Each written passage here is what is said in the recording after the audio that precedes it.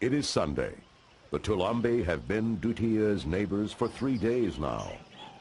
Jean-Pierre offers them food twice a day. He knows that this is the only way he can keep the tribe near his camp.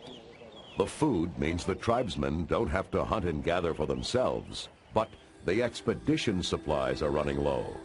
It is time for the Toulambi and the explorers to go back to their respective worlds. It is clear that the Toulambi are no longer frightened by Dutilleux. They are clearly no longer wary of the expedition, just bewildered and perhaps a little in awe. But they no longer seem to believe the white men are living dead.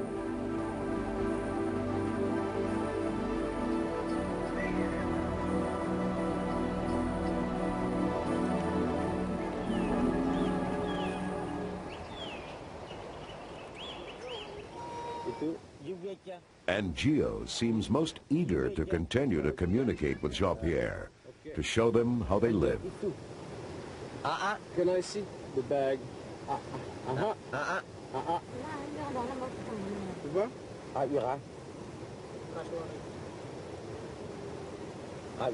L'os de cassoir, un poignard. Et tout? Ça va? What is it? Can you open?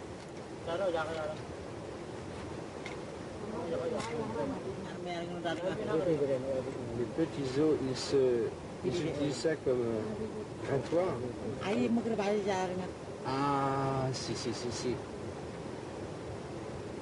tout? Pour enlever les épines. D'accord. Okay. With Huawei, an ally helping to interpret, Dutilleux puts this together. It is Angio's story.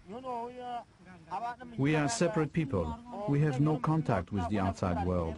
The first outsider we met was Huawei from the Uya tribe. We came here for medicine that Huawei told us about. We believe in the shaman, but it doesn't always work. We almost died, all of us. We are not strong enough to walk across the big mountains. I'm a human being. I was alone in my mother's belly, not with others like the pigs. My grandfather told me white men did not exist. Now I know they do. I met them. I will return to my forest and die over there. It is the end of my story.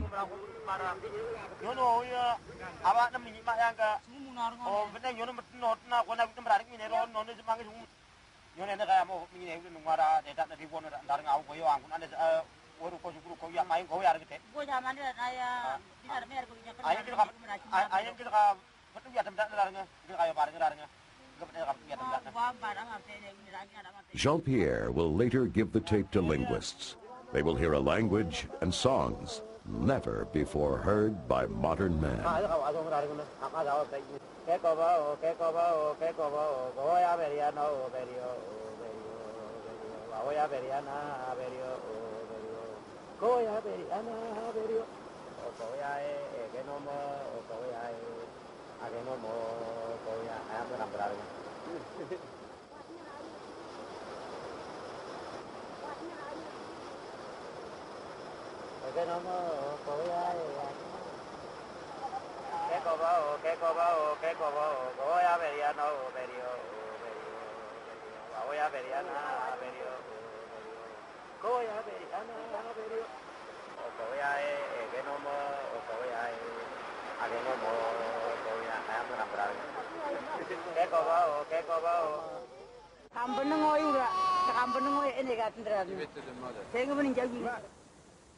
Huawei's original promise to the Toulambi tribe is kept. Dutilleux administers a concoction of aspirin, vitamin C, and quinine. It can do wonders, but it tastes awful. Assisting these people was the purpose of this expedition in the first place. Allah tries to explain how and when to take the pills to prevent malaria, the main killer in these highlands. We leave enough quinine and vitamins to last the Toulambi for 6 months. Hopefully, the Papuan government will continue to supply them after our departure.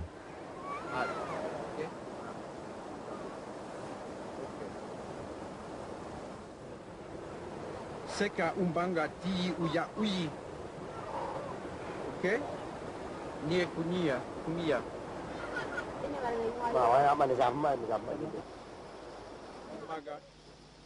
Dutilleux and his team spent 3 days with the Toulambi. They must return to their people, and it's time for the members of the expedition to do the same.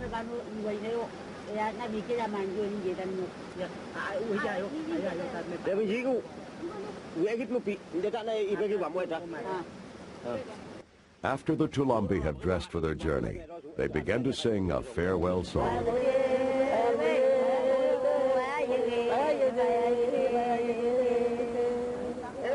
They lost their drums to their enemies, so they symbolically use their pipes.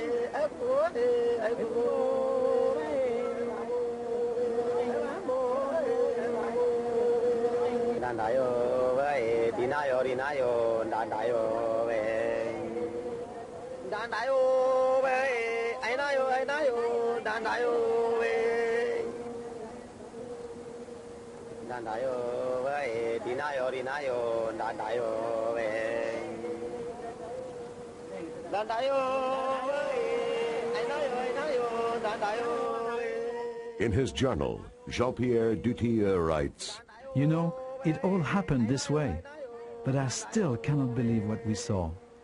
I must continue my research, and I will return to find out whether I was dreaming or not."